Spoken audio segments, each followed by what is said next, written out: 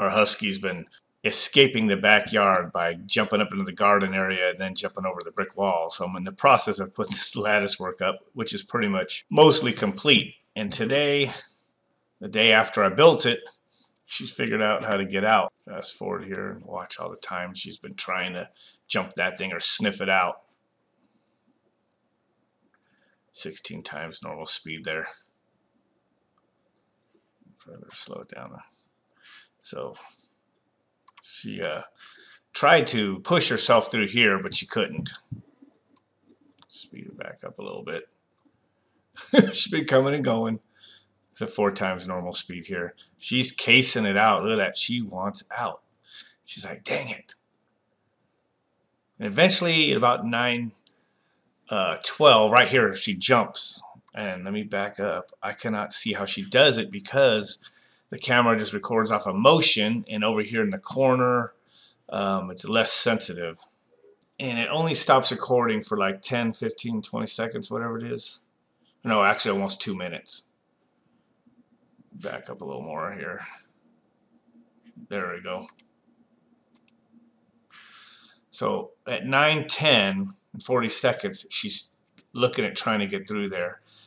I don't actually get to see if she jumped it or if she pushed through where this board is. She's messing around over there at the wall now. About a minute after she got in there. She's just sitting up there like a cat. Speaking of that, one of our cats was out here, and I think that's what's making her want to jump the wall. And then she's just going to finally jump over. Boom. It jumped about 5 minutes, so I didn't get to see her jump the wall because the motion sensor wasn't recording.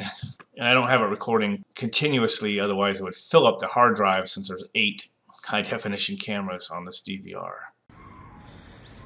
Okay.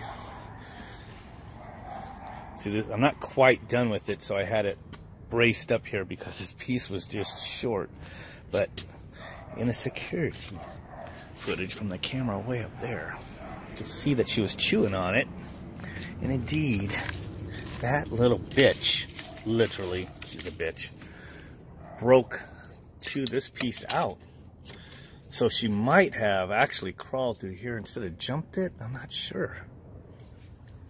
Could she get through that part? Man, that's gonna suck if she just chews this up. I'll have to do something to jack that dog up. I used to have a electric dog fence controller. I have to get another one. Or maybe I'll just go to where the feed store is and see what they got. Maybe Amazon or something.